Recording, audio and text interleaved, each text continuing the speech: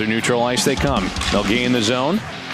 That's Chesney trying to feed it into the slot. And a good stop by Cole Shane as a shot came from in tight. It looked like it was below the hash in the slot. He'll fire off the glass. It's gloved down by Wisely.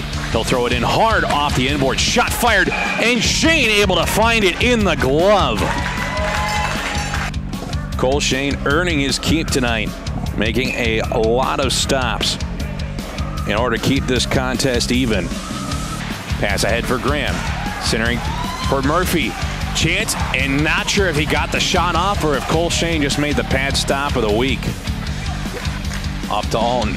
Try to backhand it through the circle, turned over. Chance in tight, and a great toe save by Shane.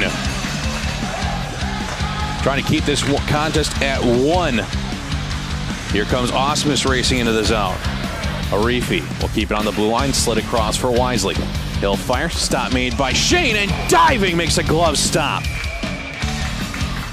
With under 9 minutes to go here in the third, keeps it at a 1-goal game. Pass out to Tompkins. He'll give across for Craycroft. Trying to tuck it home back door, and somehow Shane able to stop it. Not sure if it ended up in the toe of his pad. Unbelievable stop by Shane. Wisely trying to carry to the top of the slot. Backhanded try, and a great defensive play by Karsten Reed to bail out his netminder. Kept in the zone by Wilson off the backhand.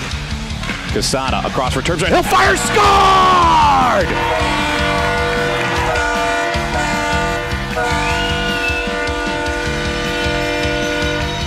And what a time for Jackson Terpstra to get his first goal in the NA3HL. Pulls Milwaukee back within 1 off the feed from Casada as they go cross ice on Ambrofi.